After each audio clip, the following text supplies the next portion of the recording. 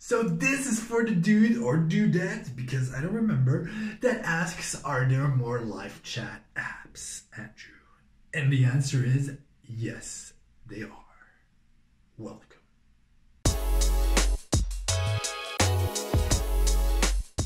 Hey Shopify world, my name is Andrew from ecomexperts.io, but you subscribed and you knew that. We're looking at another Shopify app that we are reviewing today because that is what we do on this channel, y'all.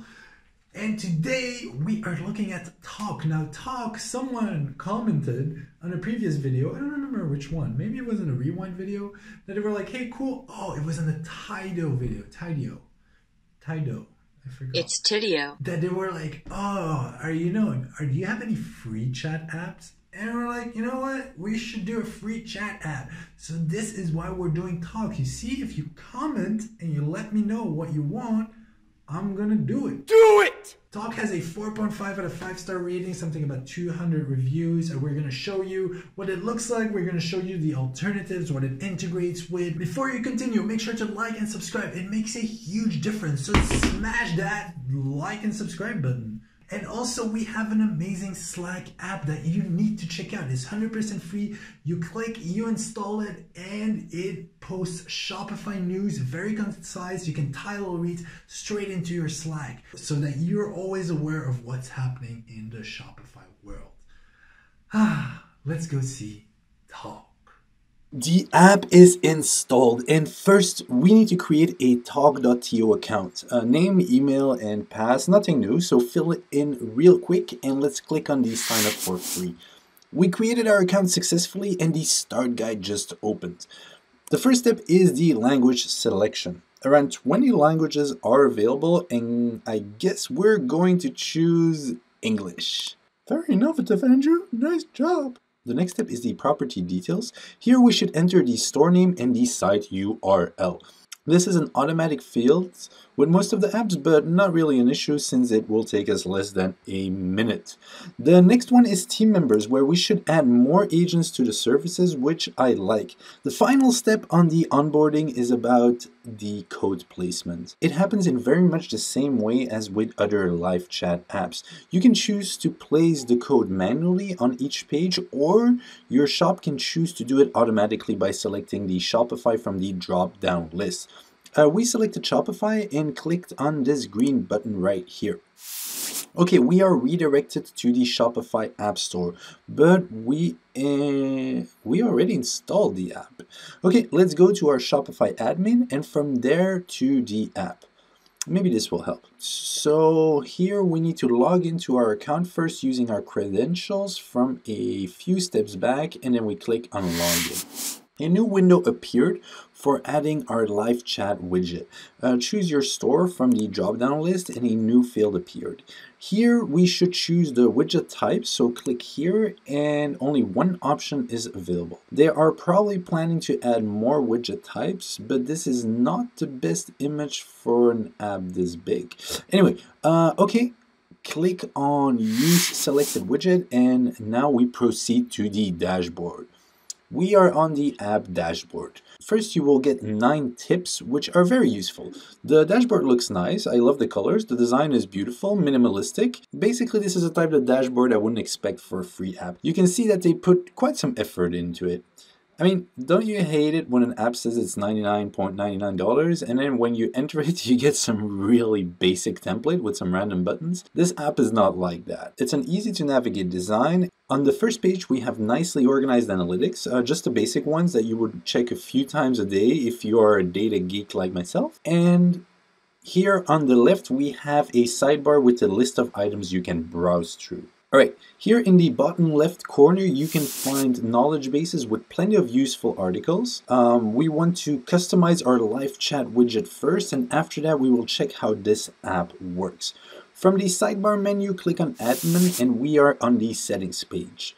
First items on the list is the property settings. We already passed the widget code to our page in the start guide, so we can proceed to the widget settings. The first step is to change the widget name.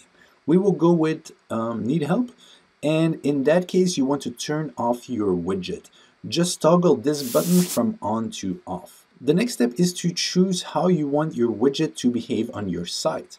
Two options are available for the Shopify store, Maximize or Pop Out window. We will go with Pop Out just to see how it functions in our demo shop. For the notification settings, you can choose to include or exclude a number of options listed here. For the purpose of this video, we will enable them all. Also, in this tab, we can play with visibility and feature settings. Alright, click on save and we proceed to the next step. No need to go back to the previous page, just choose what you want to edit from the drop down list here. Our next step is Widget Appearance. Again, a beautiful editor with live preview on the right. First we have the desktop widget. You can choose from two different styles. We will go with this simple icon. In the first section you can also choose to position and size your desktop widget. Also, there is a gallery button. Let's quickly check that one out. Click on the gallery and oh, so many beautiful icons, damn. And here you can even upload your own icon. I actually love how this looks. And all of this is free. That's pretty badass. And like John Green says, it's not swearing if you're talking about an actual ass. In this tab, you can also play with the colors of each element of your chat widget. Click on save and we can jump to the Widget Content tab. In this tab, we can customize how our chat widget will look like when we are online, away, or offline. We are mostly interested in the fourth option, which is a pre-chat form.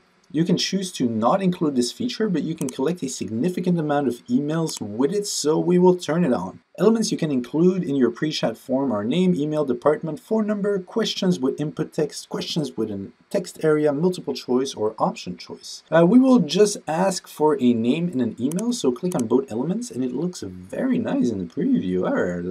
Click on save and let's see what the drop-down menu offers. We can customize consent form, availability restriction, and a schedule. Okay, let's go back to the app admin. From here, we can play with elements such as property members, shortcuts, triggers, webhooks, ban lists, departments, mail notifications, add-ons, billings, tabs, agent alerts, knowledge base, and data and privacy. Let's quickly see what we have in the add-on tab. I expect to see integrations, but no. Okay, here you can remove Tawk.to branding, hire live chat agents for $1 per hour. Okay, and buy a video voice screen sharing function for this app, which will cost you 29 freedom dollars a month. All right.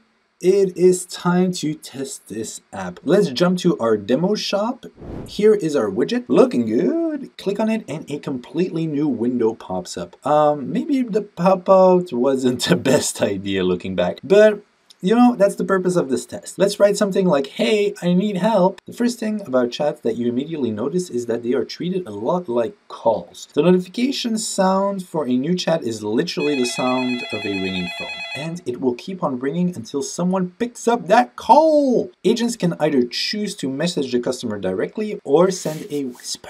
A whisper will only be visible to other agents, which allows for several agents to participate in the same chat and coordinate in a way that is not visible for the customer. That's actually pretty smart. All right, that is it for this app, guys. Some final thoughts. Tawk.to is a great place to start for small companies that want to give live chat a try. It offers a decent set of features for a free app and won't try to limit you at every step of the way by capping your chats or the number of people using the app at the same time. By the way, we made this video because it was requested in the comments for more chat apps, so there you go. Your request is fulfilled. However, when it comes to using chats for sales or customer service full-time, I think using the app without any SLA or 24/7 support is a bit risky.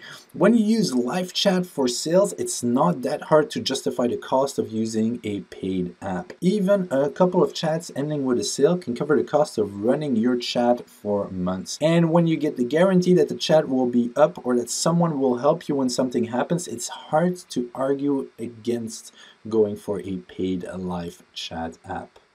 Alright guys, that is it for today. I hope you enjoyed the video. I really hope you liked and subscribed it and clicked the little bell because it makes such a huge difference for me.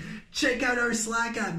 Let us know what you think. Comment, because if you comment, we will respond and we will make videos about it or we'll solve your issue. Who knows? Thank you so much for your time. We will see you in another video. Bye.